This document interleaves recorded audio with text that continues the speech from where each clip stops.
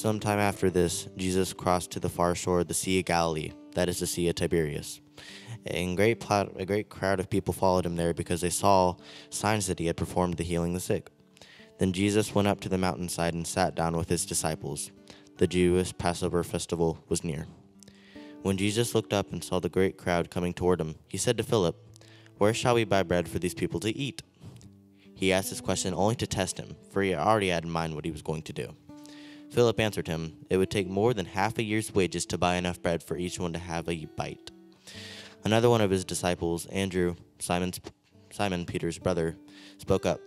"Here is a boy with 5 small barley loaves and 2 small fish, but how far will they go among many?" Jesus said, "Have the people sit down."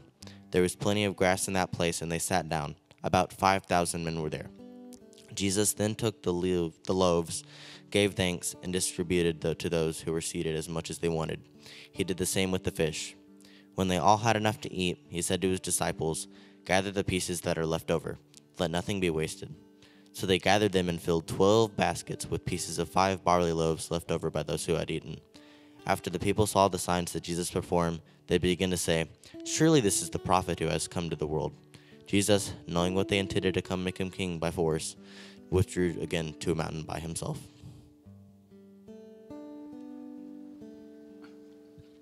This is the word of God for the people of God.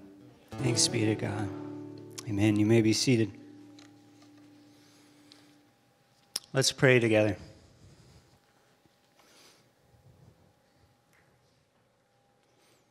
Father, we pause. We pause to remember. We pause to give you thanks. We pause to praise your name and to respond. To respond in joy with shouts of praise and the singing of truth over one another.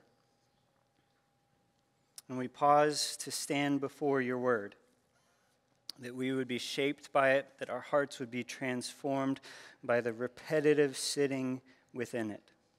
So we pray that you would do that this morning.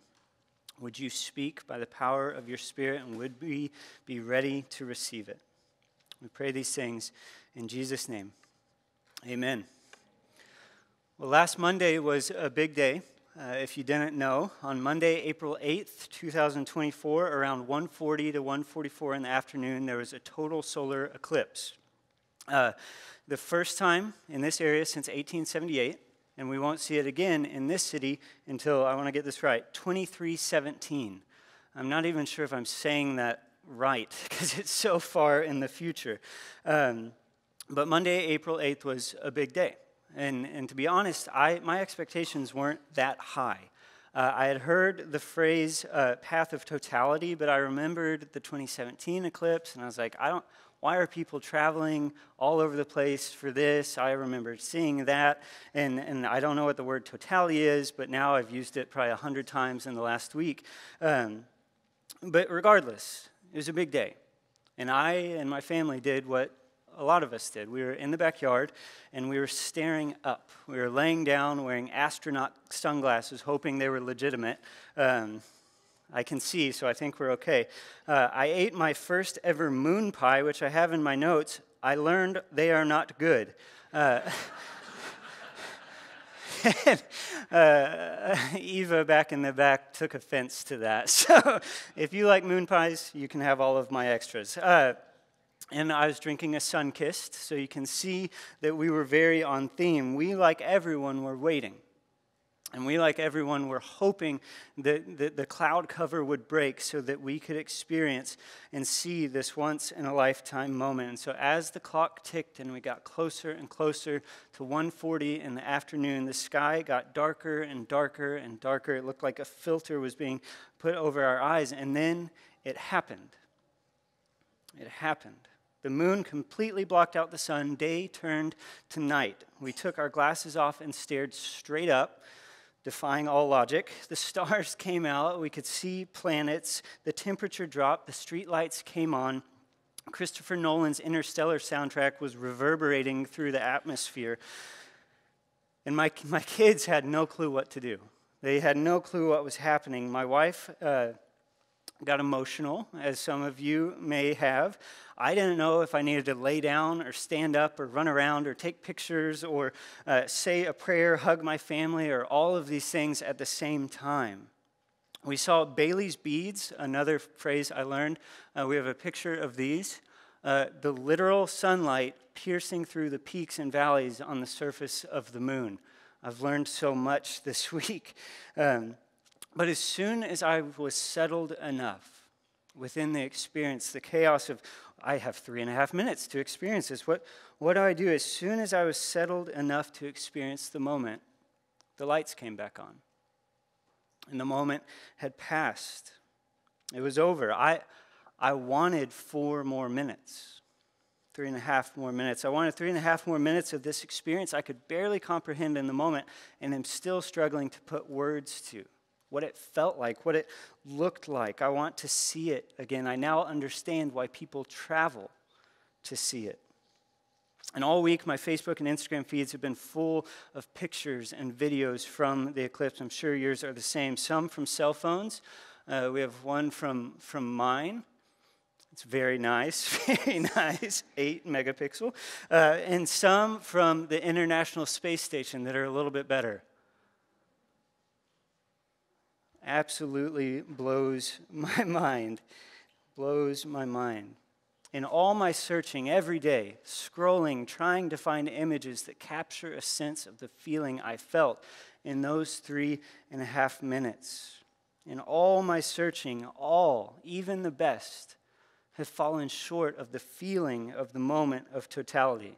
That's 101 times. It's worth traveling for to experience it. But to find it is impossible because we know this truth, that observation from afar falls short of participation. My attempts to recreate the feeling, to look and to scroll and to search, to see it again, to find something that felt the same, falls flat every time because observation falls short of participation. And we know this is true because nothing satisfies like experiencing the real thing. Nothing satisfies like experiencing the real thing. Our text this morning invites us to a whole number of questions. We're in John chapter 6, and one of the primary questions I want to begin with is, are you an observer or a participant in the life with Jesus? Have you settled for hearing about others' experiences? Have you settled for seeing or reading about their experiences of Jesus while falling short of your own? Falling short of ongoing participation in the experience of life with Him. Are you an observer or a participant? As we read in John chapter 6, we're continuing in making our way through the Gospel of John. And if you're a note taker, you'll notice we've skipped chapter 5. It's nothing against chapter 5. We would just be preaching John for 3 years if we went all the way through. But I do want to mention, if you want to join us in the reading through the fullness of John, we have a link to our Daily First 15, a resource that we produce here. Pastor Jan writes that for us, and so I'd invite you to capitalize on that opportunity to read as a community through the Gospel of John. But as Hunter has read for us, we're in the 6th chapter of John's Gospel, and if you've closed your Bible already, I'd invite you to open that back up, page 1656. We're going to have touch points all the way through this chapter, from the miracle that we've read about and the meaning and the message that Jesus unfolds for us. And so to quickly summarize what we've already heard today, it's a familiar story, the feeding of the 5,000, which a lot of folks estimate actually to be 10 or 12,000 if you include the women and children and not just the men who are noted here. And as the story goes, we hear that Jesus is near the Sea of Galilee on a mountainside with his disciples, and a massive crowd has followed him. And why have they followed him? They've followed because they've heard what he's done and what he is doing. They've seen the signs, and they want to draw close. They want to travel to observe. They're curious of who this person is who has the power to do these things. They come to see what else he might do. And they come to see, if possible, if in any way what he can do, he could do for me, for them. And so when Jesus sees the huge crowd coming toward him, he can see that they're hungry, and it means they're going to have a problem. And so he turns to his disciples and he asks Philip in verse 5, "Hey, Philip, where can we buy bread for these people to eat?" Have you ever answered a rhetorical question? It's the sort of thing that keeps you up at night. It's an awkward moment, and that's what Philip steps into. He doesn't know what to do, and so he says, "I don't know, Jesus. It would take a ton of money, even for them to have a single bite, for every person to have a single bite." But Andrew doesn't know what to do either. The best he can do is point out that there's a boy nearby who's holding his lunch. 5 barley loaves and 2 small fish. But as soon as Andrew mentions the possibility of using this boy's lunch, he loses faith that it could happen. He loses faith halfway through his own sentence. It's not going to be enough. We don't have enough money. This boy's lunch is not enough. But we read in verse 6, you'll see Jesus already had in mind what he was going to do. And so as we know the story to go, he sits the people down. There's this funny detail. There's enough grass. So everyone sits down. He takes the loaves. He gives thanks. He distributes the bread and fish. And as the story goes, miraculously, they eat more than they could ever want. 12 baskets are left over at the end of the meal. And we read in verse 14, if you jump down, after the people saw the sign Jesus performed, they begin to say, "Surely this is the prophet who has come into the world. And if this is the prophet who was promised long ago, and he has the power to do these things, he must be the one to lead us now." And so things begin to get out of hand, and we read that Jesus knew what was happening in their hearts. They had seen and they respond, and we read in verse 15, they intended to make him king by force because they had seen what he could do. So just as things are getting out of hand, as he sees what is stirring in the crowd's heart, he withdraws to a mountain. And his disciples get in a boat and cross to the other side of the lake to meet him. And if we jump to verse 22, this episode continues. The next day, the crowd who had been following to see these signs, to see the power, to get close, that the power might impact them, they see that they've lost the trail, that the boats are gone, that Jesus and the disciples have left. And so they get in their own boats to go find him. And when they find him, we find Jesus' response in verses 26 and 27. "You're looking for me not because you saw the signs I performed, but because you ate the loaves. You had your fill. But do not work for food that spoils, but for food that endures to eternal life." Remember why the crowd is following him. They'd heard about and they had seen the signs. They were curious of the person powerful enough to make these miracles happen. And they came to see what else Jesus might do. And in this episode, they've experienced a taste of it. And having experienced a taste, they want it again. And so they pursue. They get in their boats and they pursue. They want Jesus to do more for them, to recreate the experience, to see it again. Jesus, do it again. Do it again. We want to see it again. Do it again. We're hungry again. We don't know their motivation, but they want more from him. And so we continue in verse 28, this confused conversation, these polarized opinions on what is happening in this moment and in this story. They say, "You say, don't work for food that spoils." Okay, what do we need to do this work? Jesus responds in verse 29, "The work of God is this, to believe in the one he has sent." The conversation continues. "Well, what sign are you going to give that we can believe you? Moses gave us bread in the wilderness. How are you going to prove it to us? Moses did this." And Jesus responds in patience in verse 32. "It's not Moses who has given you the bread, but it is my Father who has given you the true bread from heaven.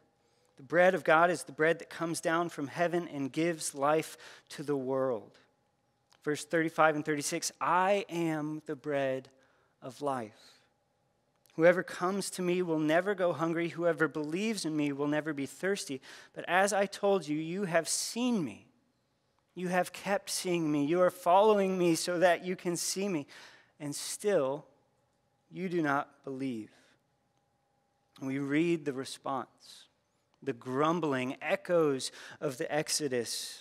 Israelites in the wilderness, the grumbling because the claims Jesus has made. I am the bread of life. They say, don't we know this guy's parents? We know where this guy is from. He's Joseph and Mary's. He's from Nazareth. This is their response. Do you remember, as we've walked through the Gospel of John, do you remember the mistake of Nicodemus and the Samaritan woman? Nicodemus, you must be born again. And his response, I can't be born again. I can't enter again into my mother's womb. Or the Samaritan woman, if you knew the gift of God and who it is that asks you for a drink, you would ask me for living water. And her response, sir, you don't even have a bucket. I can't be born again. You don't have a bucket. How can you offer me a drink? The Samaritan woman and Nicodemus both receive spiritual invitations from Jesus, but argue from logic and the physical, the tangible. And the crowd here responds in step. This can't happen. This can't be the real thing. Mary and Joseph's boy has lost his mind. But Jesus doubles down. If you look at 53 to 56, he begins, unless you eat of the flesh of the Son of Man, things are getting odd here, and drink his blood, you have no life in you. Whoever eats my flesh and drinks my blood has eternal life. My flesh is real food, my blood is real drink. Whoever eats my flesh and drinks my blood remains in me, and I in them. This is similar language we'll pick up again in John 15. Abide in me, and I abide in you.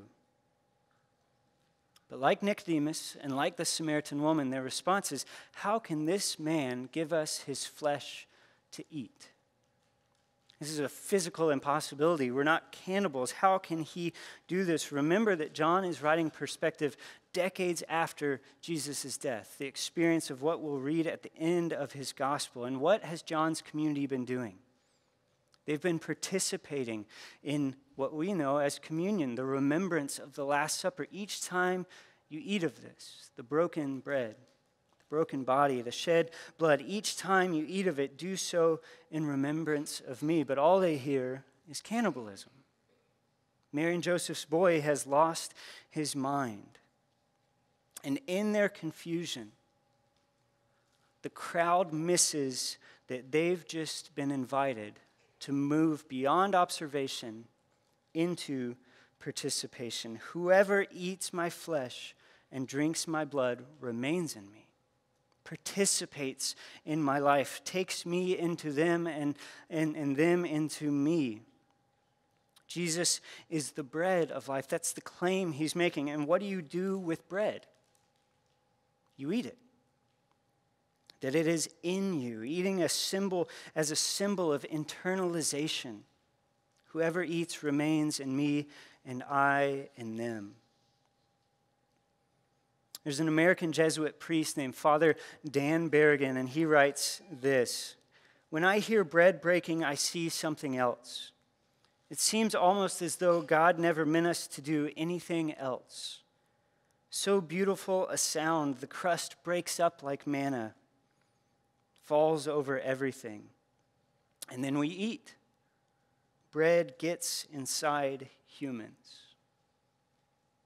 With hindsight, we know what Jesus is inviting the crowd to, the practice of the people of faith. Each month we gather, we come to the front of our spaces, to the altar, to kneel, to receive the gift of the body and the blood. One of my friends shared one time that he loves when, while taking communion, a little bit of the juice spills out on his hand or onto the floor. A reminder that communion is participation. That when we draw near, Jesus remains in us and we in him. So what is Jesus trying to communicate? There's an invitation. What is he trying to communicate? Remember who he's speaking to, a crowd that follows. A crowd that follows because of what they've seen and a desire that if they get close enough, the power might impact them. Maybe, just maybe, Jesus will do something again. And he'll do something for me. But we find that Jesus' vision here for the observer is that they would become participants. And his prescription for participation is what? It's belief.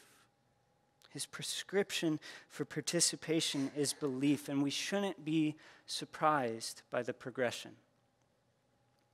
Each week in the Gospel of John, we've returned again and again to the end of the story where John tells us why he's writing.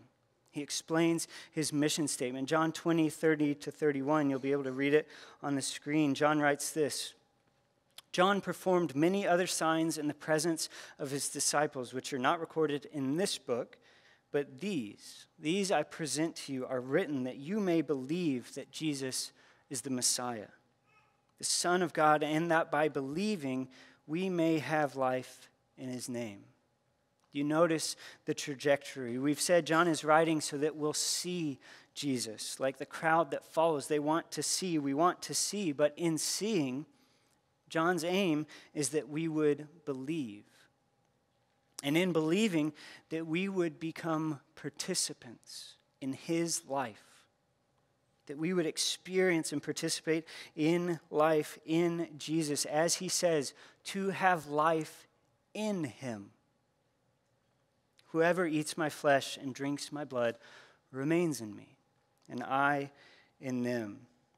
Do you see this progression from John 20 in John 6? The crowd was satisfied simply following, observing, hoping to catch a scrap from the table. But Jesus invites them to pull up a chair, to participate, to eat real food. He knew that they needed something better. He knew, as we know, that observation falls short of participation because nothing can satisfy like an experience of the truest thing, the real thing. As Pastor David expressed it this morning, the crowd wanted to see, but Jesus wanted them to believe. They wanted to eat, but Jesus wanted them to live so that we would see, so that we would believe, so that we would participate in life in Christ. John is writing, we are reading this story, participating again in this narrative, that we might receive the same invitation. To move beyond observation and into participation. Each time, each image that John lifts up, each narrative is an opportunity for those in the moment to see and to respond, to believe in Jesus, to actually participate. The transformation defined by abundant joy at the wedding in Cana. The compassion of Jesus in his conversation with the curious Nicodemus. The offer of living water bubbling up to eternal life at the well in Samaria.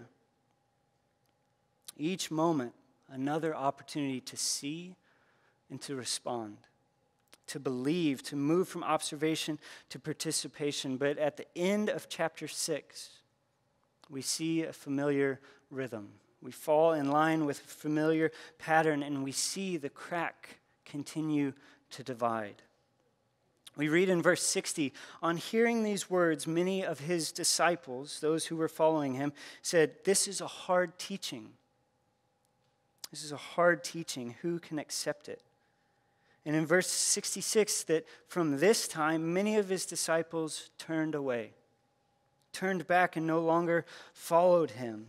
This is both a turning point in John's gospel as we continue on to the end, but also a widening of the crack that John has been preparing us for from chapter 1. You remember chapter 1, verse 11 and 12. He came to that which was his own, but his own did not receive him.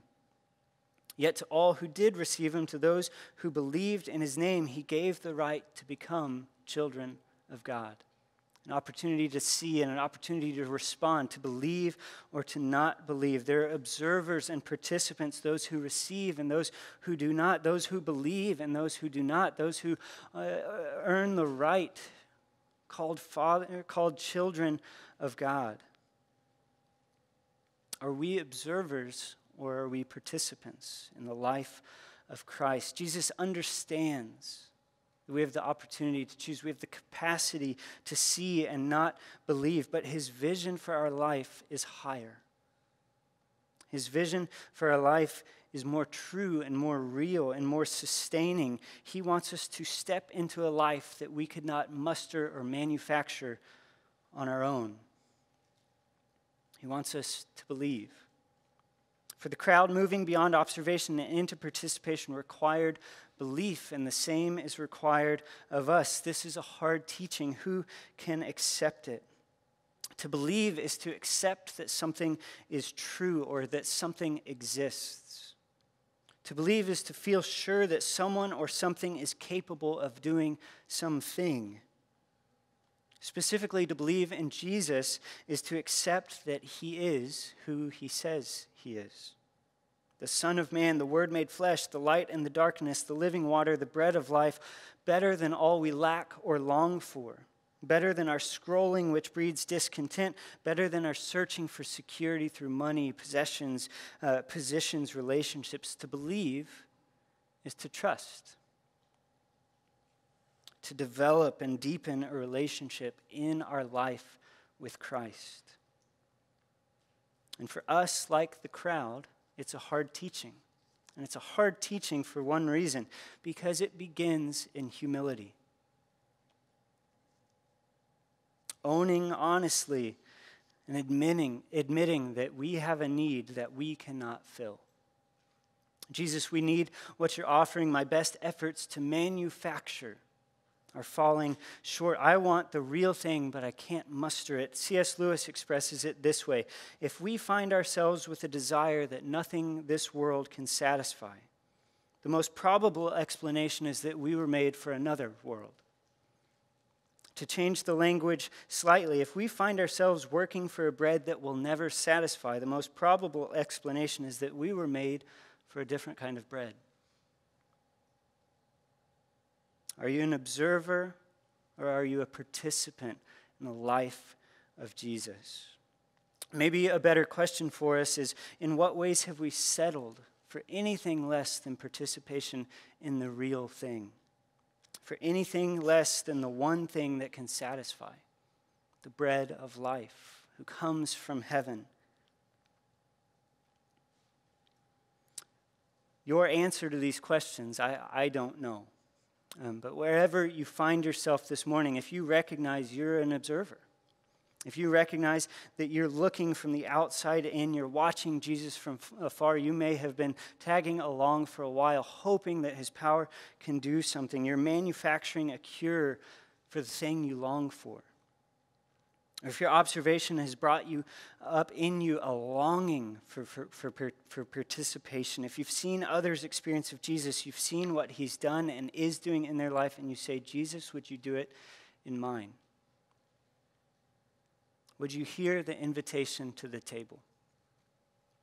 To come and to eat, to remain in him, that he might remain in you. The invitation to taste the real bread that comes through being a participant in a relationship with Jesus, a belief that says, I believe you are who you say you are.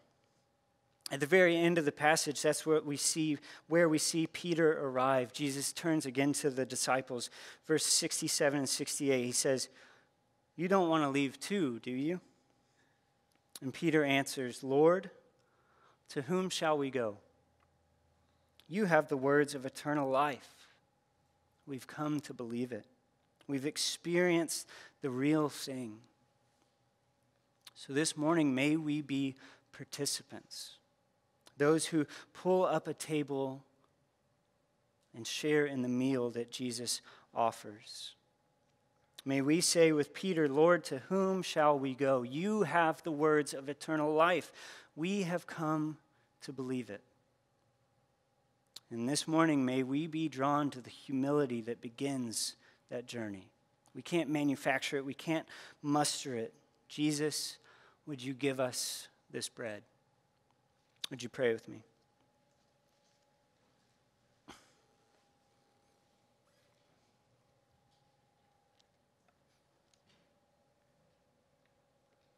Father, we are stirred again by the witness of your work and the response of all of those who have come before us, observers turned participants, receiving an invitation to a new kind of bread, to communion with you, to the reception of you that leads to abundant and eternal life. And God, we confess that we turn away, that we choose the way of observation all too often. But God, Father, in humility, we're done trying to muster it.